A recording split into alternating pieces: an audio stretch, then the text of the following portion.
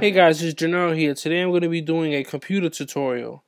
I'm going to be showing you how to remove events and projects off of iMovie. Like all this stuff, I'm going to remove that new project. I'm going to show you how to. You simply go to Finder, search iMovie, and you see iMovie projects and folders. You're going to simply drag the folder, the stuff that's in the folder, into your trash bin. And then you're going to click it. You're going to hit empty.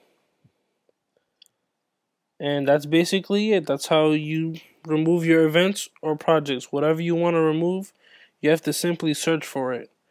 And I'm going to exit this out and go back into it and show you that it's gone. I have to search it because I don't have it on my desktop.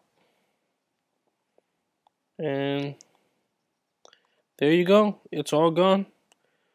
Well, I hope this solved any of you guys' problems with iMovie. Please don't forget to rate, comment, like, or subscribe for more. If you have any requests on the video, be sure to let me know. Inbox follow me on Twitter, even though I don't have anything to follow yet. Well, it's just basically there. See you guys next time. Peace.